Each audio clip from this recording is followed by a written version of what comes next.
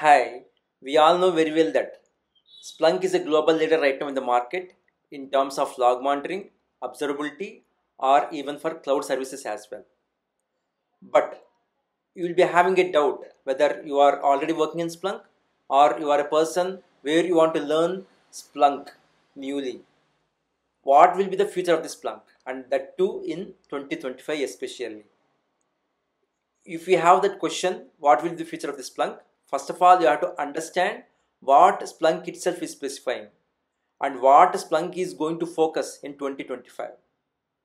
So Splunk is specifying that it is going to focus on 5 primary key areas in 2025.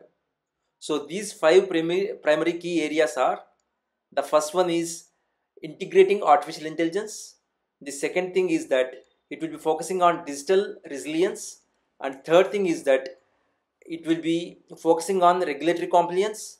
And the fourth thing is that it will be focusing on collaboration with the vendors. And the fifth thing is that it will be focusing on observability data utilization. So it is specifying that it is going to be focusing on these 5 primary key areas. So if you consider the first point, artificial intelligence integration, Splunk is primarily going to focus to integrate artificial intelligence with the machine learning so that it can handle more effectively whatever the threat detection is there or incident handling is there, along with other security issues. We can always consider that this is a good move because artificial intelligence is the thing that is ruling the world right now. If Splunk also can implement artificial intelligence along with threat detection, and it can address more effectively whatever the security issues are there, so it will be a great thing by utilizing this particular artificial intelligence. The second thing is the digital resilience. Splunk is going to help the organizations in providing digital solutions or digital technologies for the particular stakeholders or for the particular end users, where they can use the applications more effectively and the features whatever Splunk is providing them, they can use more effectively and they can move forward in that particular way. So that is what Splunk is specifying, that it is going to help with the digital resilience for the particular organizations. The third thing it is focusing is on the regulatory compliance. Whenever I say regulatory compliance, Splunk is going to help the organizations to provide regulatory compliance issues such as data privacy issues and other security mandates as well. So it is basically going to help with these particular regulatory compliance issues, which will be a great thing even for the organizations as well. And the fourth thing is that it will be collaborating with the vendors. So Splunk is again focusing on collaborating with the particular vendors, and it is going to help the particular organizations to collaborate with the technology partners so that they can bring new features and new applications for the end users so that they can make use of those applications and features more effectively.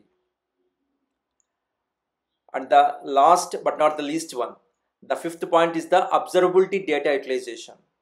So again, Splunk is focusing on the utilizing data, especially observability data, so that it can effectively gain deep insights into application performance, enabling proactive optimization and development decisions as well. So these are the 5 primary key areas where Splunk is going to focus in 2025. Having specified this, it is clearly evident that Splunk is focusing on whatever the new era technologies are there, just like artificial intelligence or observability data utilization or the digital resilience, which will be a great help where it can move further, even though it is a global leader right now in the market. So we can always consider that Splunk will be having more future analysis, and it is going to move to a further extent, and the scope of the Splunk also clearly defined. So now it is our turn to grab the new features whatever Splunk is specifying or it is providing, and to master those features so that we'll be having more job opportunities both for freshers as well as for the experienced people who are already working in Splunk itself. Please like, share and subscribe this particular channel so that it will be useful for others, and especially please share this video so that it will be beneficial for others as well.